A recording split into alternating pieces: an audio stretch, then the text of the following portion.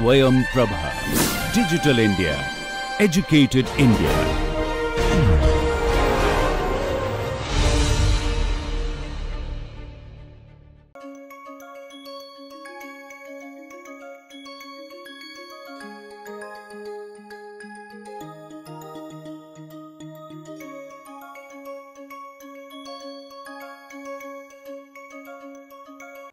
Hello and welcome to the course on dealing with materials data. In this session, we will introduce what is known as random variable and its expectations in statistics. First, we will have a brief background. There is something called a sample space. When you perform an experiment, it has several outcomes. So, set of all possible outcomes of an experiment is called a sample space. Any subset of this sample space is called an event in the terms of probability, and probability of an occurrence of an event is defined as probability of E, and this probability has three qualities. It is defined with the three qualities. One is that it is between 0 and 1. The probability of the whole sample space is 1, and if you have mutually exclusive n events, then the probability of union of all those events is a summation of all these probabilities. This also, it can be derived from this, that if A and B are not mutually exclusive events, then the probability of A union B can be written as probability of A plus probability of B, and please remember that we would have counted the common area because they are not mutually exclusive, the common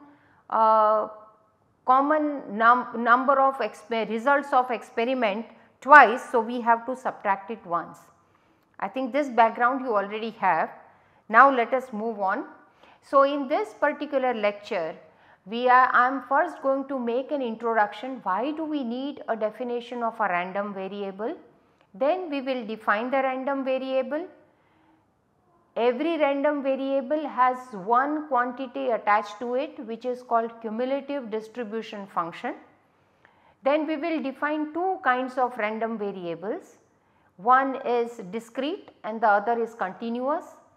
For discrete, we will define the probability mass function, and for continuous random variable we will define probability density functions, and at the end we will give some examples. So, let us move on. We perform a lot of experiments, and the experiments may or may not have the result which is numerical. For example, if you are performing a casting experiment to cast a metal foam, sometimes the metal casting may foam and make into a foam, a casting foam, and sometimes it just would not foam and something would have gone wrong in the experimentation. So, in that case the experimentation results in success or failure. So, it is not necessary that every time the experiment results in a numeric data. However, having a numeric outcome or mapping the outcome into a numeric value is of immense help, and it is desirable because that way we are able to do a lot of analysis on the data, and therefore this mapping that we say that it is desirable, a mapping of outcome of a random experiment to a real number, is what we call a random variable. So, let us formally define it. Random variable is a function mapping a sample space omega to a set of real numbers R. So, RV is a random variable, short form, is a sample space with a probability P mapped into a real number R. The notation now on we are going to use is all the capital alphabet x, a, y etc. will be called a random variable, and actual numerical values that it takes will be denoted by small alphabets such as given here. So, as I said, in the case of metal foam, if it is a successful experiment, we call that x, random variable x is equal to 1, and if it is a failure, we say that the random variable takes a value 0. A yield strength of a super alloy or yield strength of any alloy or any metal is a random variable mapped onto itself, because yield strength itself is numeric. Efficiency of a process is also a random variable which is a function of actual yield of the process and the theoretical yield of the process. So, for example, if you take a ratio of actual yield of the process and the theoretical yield of the process and you call it an efficiency, then that is also a random variable.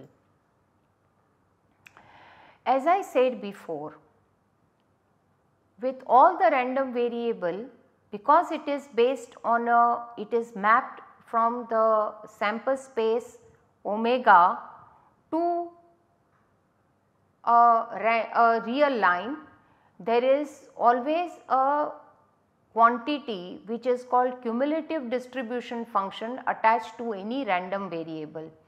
So, if x is a random variable defined on a space probability space of omega and p, then probability that x is less than or equal to small x is defined as f of small x, f is a capital F, is called a cumulative distribution function or CDF in short, or CDF of random variable x. Please note that this is a small letter and this is a capital letter. So, this is a value that x takes. So, a notation for this is used is x is distributed as, this signifies distributed as, distributed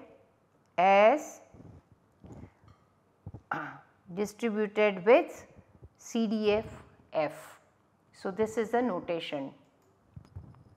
Let us move on.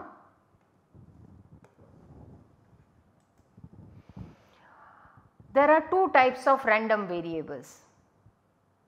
One is countable and the other is uncountable or continuous. What do we mean by that? Consider the experiment in which you are counting the number of defective outcomes that come out of a processing unit. So, these are going to be numbers, like there are 2 defectives, 3 defectives, 5 defectives etc. So, these are called countable, and with a countable random variable which is called a discrete random variable, there is a quantity attached to it which is called probability mass function.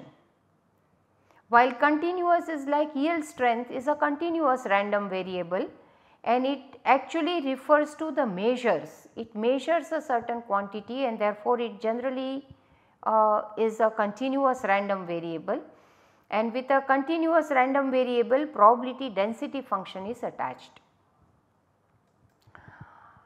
What is probability mass function? Well, if x is a discrete random variable taking distinct value x1, x2, x3, xn and so on and so forth, remember that it is a discrete. So, it takes a countable number of value. You call this all the values that it take as an A. Then probability mass function is a function defined, a small f defined from A to 0, 1 as f of xi is equal to probability that x takes a value of xi, and it is 0 if x does not take a value of xi.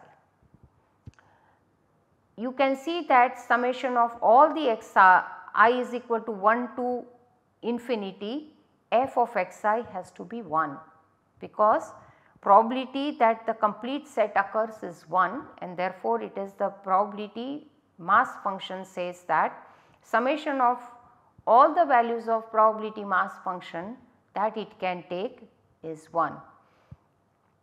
Summation, if I have made a mistake, I correct myself, summation of all the values that a probability mass function can take is 1, and the cumulative, this is, please note that this is again a cumulative distribution function, this is CDF. So, this CDF of the random variable x is probability that x is less than or equal to b.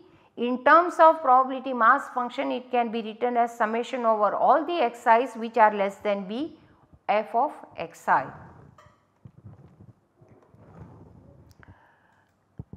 Probability density function, suppose x is a continuous random variable and f, capital F is a connected cumulative distribution function of x, then the probability density function small f is defined as a function such that it takes on always positive values. Its integration over all the possible values of x, so integration from minus infinity to infinity of f of x is 1. In other words, the area under the curve f of x is 1.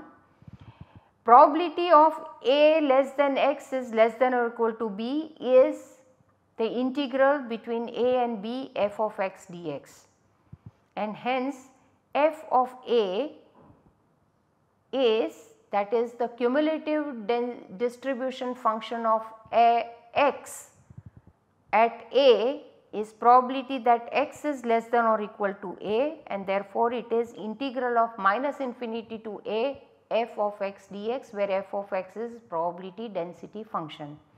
And from this you can say that the derivative of the cumulative distribution function with respect to its argument gives you the probability density function in case of continuous random variable.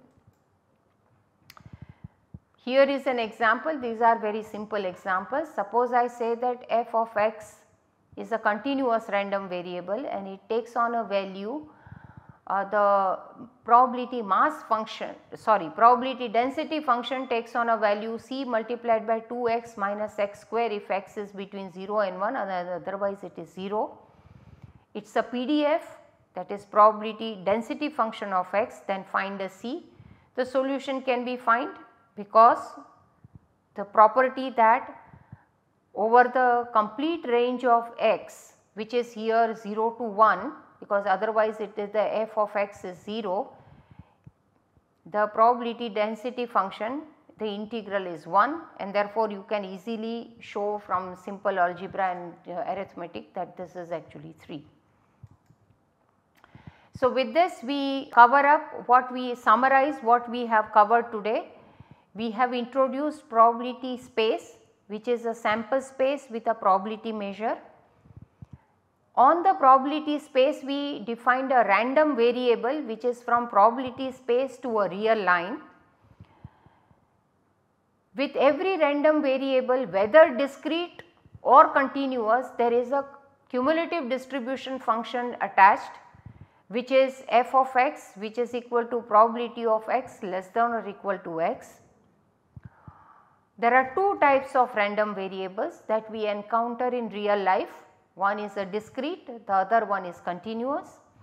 The discrete random variable is generally has a nature, it is countable and it has attached to it a probability mass function which actually is defined by small f of xi.